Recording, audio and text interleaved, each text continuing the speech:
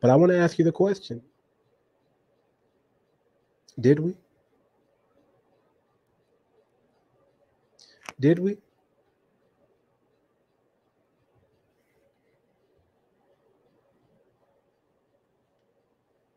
Did we?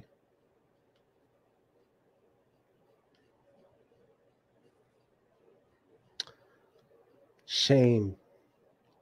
We just got rid of shame, man. We just got rid of shame. And we never should have got rid of shame, right? We never should have got rid of shame. Shame is still needed. You know, tell you this story.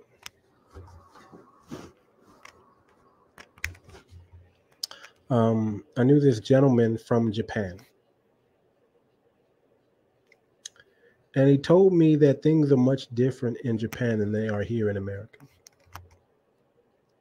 He says shame is very much present. You work hard. You work extremely hard because you don't want to let your family down. You don't want to shame your family. In fact, most people, they don't really fire you in Japan. You just quit because it's too shameful to keep working. What do I mean by that? It's too shameful to keep working. They don't fire you. So a gentleman made him a big mistake. Big mistake. Maybe I think he might have lost a big deal, like a big company deal. The company was so mad at him that he wrecked this deal. This deal was a lot of money.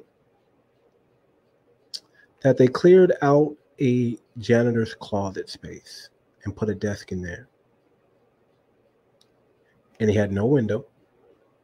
And he had a, the thing to turn the light on. And when he arrived at work, they put him in that office and said, sit here for 8 hours. 8 hours a day. 7 days a week. Sit in this office. We're going to pay you the exact same salary that you're paying. But this is your job now. You're now going to be a desk job. Now, maybe in America, some people might be like, man, you mean all I got to do is show up at work and sit in this room for 8 hours and I get paid the exact same money that I was paid as if I was closing big deals? Might sounds like something you'd be interested in, right? But see, over there, there's something called shame. Over there is something called the shame of your family. Can you imagine telling people that you blew a deal and they put you in the janitor's closet and that's your new job to sit there for the rest of your life and not add or take away from the company, but you just sit there and you show up? So the shame of that caused that person to quit.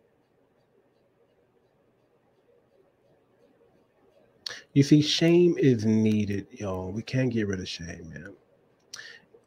Unfortunately, in America, we're not allowed to point out, we're not allowed to tell people that they're messing up. We're not allowed to spank people's kids.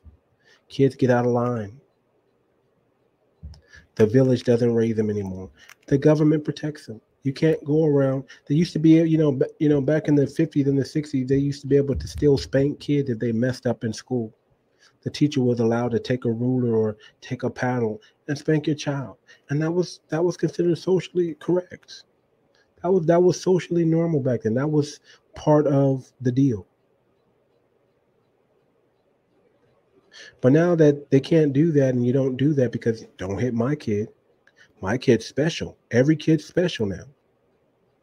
No kid is all kids are special. All kids are smart. Right? That's why we have the bell curve, right? Right. The bell curve is there so all kids can be smart. So the bell curve is there so the smartest kid and the dumbest kid,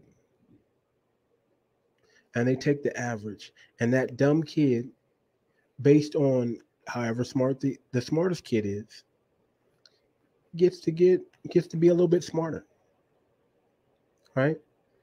Even though he got 56%, he might get 68%, and 68% might be might be a B now. Let's just say that 68% becomes a B now instead of a C because of the bell curve. 83% becomes an A now instead of a B because of the bell curve. Why? Because we don't like shame. We don't like our kids to feel the pain that they messed up and they need to do better. That's what's wrong with our society. That's what's wrong with these lovely ladies. Nobody can shame them. Nobody can say shame on you for coming outside the house dressed like that. Whereas in the 50s and 60s, if you came out looking like half these women look today, the whole town be talking about it. I mean, by gosh, these women walk around with the Muppet eyelashes, right? Excessive makeup, looking like a hoe, if I might add. Hoes are the ones that wore the makeup, see? Hoes wore the makeup, see? They got all dolled up with the red lipstick, and then you know why red is so popular? Because it's exotic. It speaks sexuality.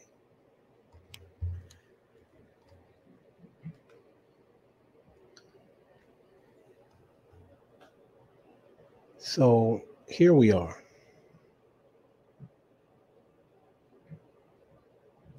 Here we are. The problems with shamelessness. Look at our shameless culture today. Reality TV. Social media. Narcissists grab their 15 seconds of fame on YouTube. Social media grants a platform. We know and y'all know what platform I'm talking about. Grants a platform to racists and conspiracy theorists and trolls. Without shame, misinformation and fake news is spread like wildfire. Why? Because there's no shame. Anybody can lie. There's no common decency. Civility and ethics disappear from public discourse. Lawyers help the rich dodge accountability. Pop singers like Lizzo proudly models her naked backside to promote body positivity. Politicians spew lies without blinking. Apps